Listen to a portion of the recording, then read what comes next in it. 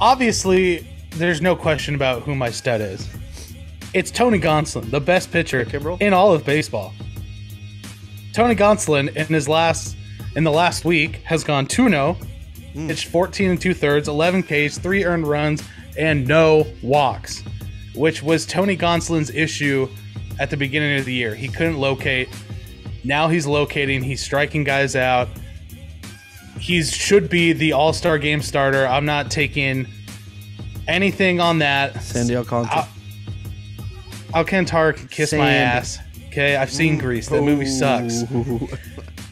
I understand the argument of he has more innings, but Tony Gonsolin was initially a piggyback guy to start the year, and then the team needed him, and he stepped the fuck up.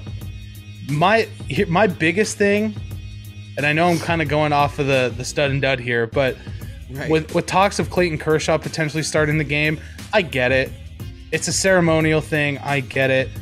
But, dude, whether it be Gonsolin or Alcantara, you're taking away from maybe the only chance these guys have to start an All-Star game. And I know Kershaw's never started one, but, like, these guys have earned it this year. Right. And I get Kershaw, it's the first time we've hosted the All-Star game in, like, 42 years. I get it. But I don't think Kershaw would want it. I think Kershaw would feel like he's taken away from these young guys. I don't know. I feel like his comment that he made earlier about how it would be really special, I think he's putting it out there that he does want it. And the reason that I think also, too, that Gonsolin might not get it is because he's had a really extensive injury history. I'm not sure the Dodgers want him to have that.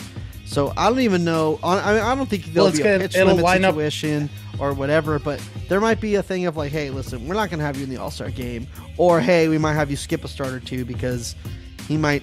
I mean, his arm might need a little bit of rest. It would line up with one of his starts. Yeah, but it would line up with one of his starts, and this is the most he's ever pitched. Yeah, that's what I'm saying. I know it's the most he's ever pitched, but it's one inning. It's not like he's going out there and he's going to throw 7